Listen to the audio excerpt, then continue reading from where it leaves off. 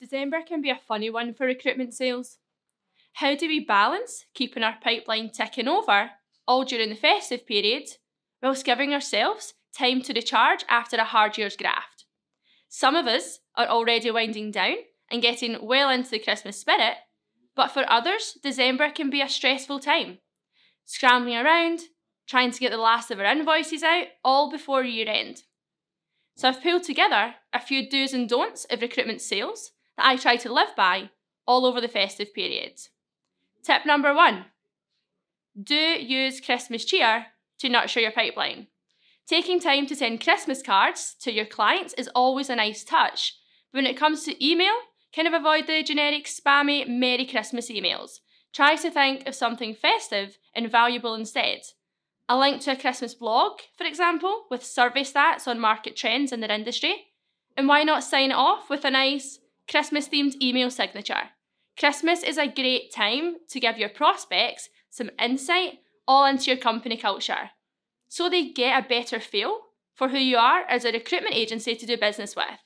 It can be as simple as sharing photos of the office Christmas tree or your Christmas jumper day.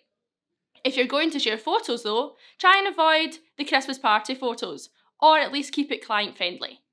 Tip number 2, don't assume everyone is winding down. You might be in full Christmas swing, but presuming your prospects are too could easily result in missed opportunities. Letting your warm leads go cold, all because you're assuming it's tails down, could mean losing out. For some, it's very much business as usual. Plus, lots of your prospects may already be gearing up for the January recruitment boom. So with less competition out there this time of year, December can be a great time to get out and see new prospects. Tip number 3, don't try and force your client's hand. December can be a stressful month. Being pushy with people just because you have time to call them 3 times a day just won't go down well. If they don't have time to confirm that job until the new year, respect that. Trying to force movement when all they need is to be kept warm until January will do much more harm than good. Tip number 4, don't invite clients to the company Christmas party. Including clients on the guest list can seem like a great idea at the time, but it can be a huge regret all once the party's in full swing.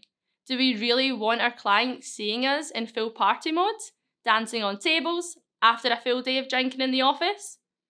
Plus, it's meant to be about celebrating the team's hard work and achievements, not a night where the focus is on your clients and all you do is end up talking shop, rather than letting your hair down.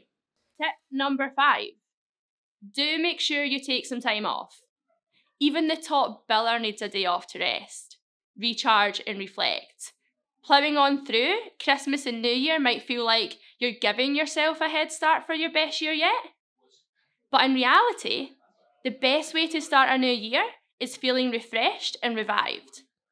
After a few days of downtime, your productivity levels are likely to shoot up, and then you'll be ready to hit the ground running in the new year. If you have any do's or don'ts over the festive period, feel free to share them below in the comments. Thanks.